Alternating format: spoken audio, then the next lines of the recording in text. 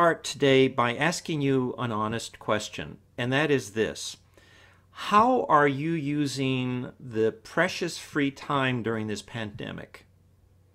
Are you just using that time to be you, the same old you, day in and day out? Or are you using this precious free time to become a better person? That's what I want to talk about today. You know, when I look at the news, and I'm sure you notice the same thing, I notice people who fall into both those categories. You know, on the one hand, there are people who are using their precious free time to scam other people. Can you imagine? To scam other people. There are individuals who are using their precious time during this pandemic to just be lazy, to use it as an excuse to just like, okay, school's out, and so I don't need to do anything. And then there are people who are using their free time to play, predictably, the blame game. You know, to blame the virus on their favorite boogeyman. First and foremost, God, of course. That's always a perennial favorite, right?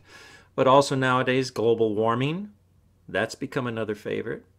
But there's also Christians. Christians are to blame for the virus.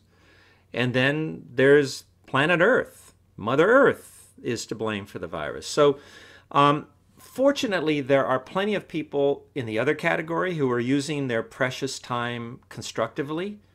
First and foremost, of course, are the nurses, the doctors, the first responders, who are putting their own hides on the line to save what? Perfect strangers, people they don't even know.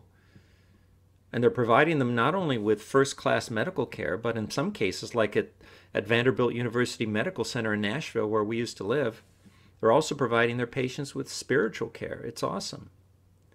There are also people that I read about who, you know, just ordinary people who are coming up with creative ways to help their neighbors. It's awesome.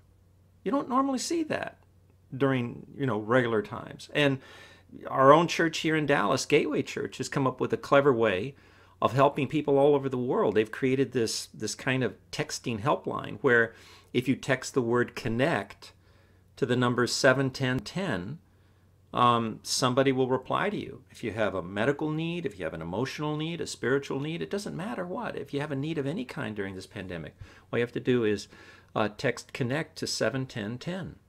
So that's a creative way of helping people. And then there are people who are using their precious free time right now to improve themselves, to invest in themselves, to enrich themselves, to learn something new. You know, I got to confess, over the years I have used one finger to type. This one finger is responsible for typing a whole lot of books, and it's tired. So I figured, you know what? I'm going to use some of this precious time to teach myself how to properly type with both hands. So, you know, I found an online typing program, and I'm doing it. It's not easy, but I feel like day to day I'm improving myself. I hope by the end of this pandemic we'll know how to type properly. We'll see. But what I also want to talk to you about today is that when I read about people in both categories, how people are using their precious time during this pandemic, I'm reminded of a concept in physics called phase transitions.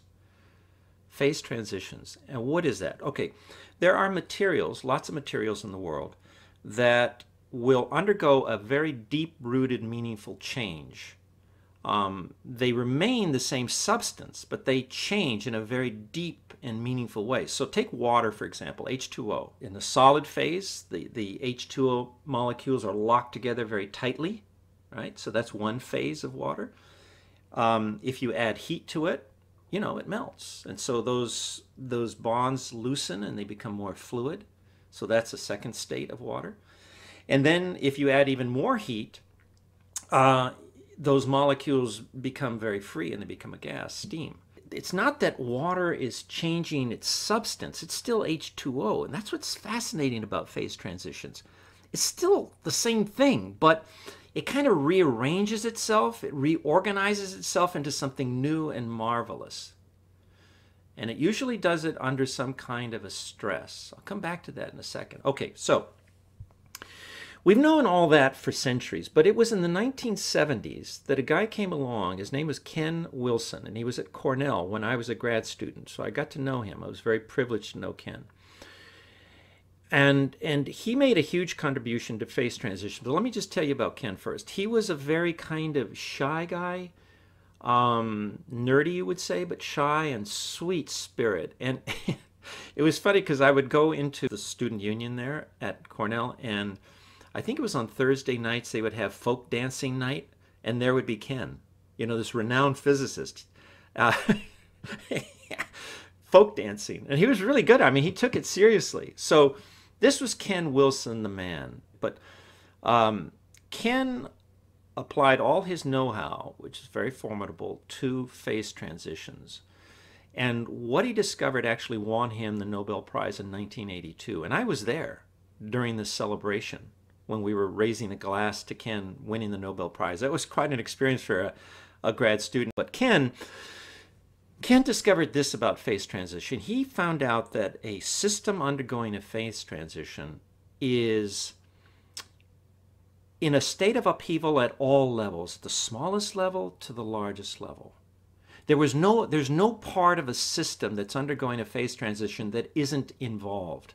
If you will, it's all in. All parts of the system are all in. It's fully committed. And the result of that full commitment is a phase transition into something new and marvelous. And so, to summarize, phase transitions require two things. Number one, upheavals.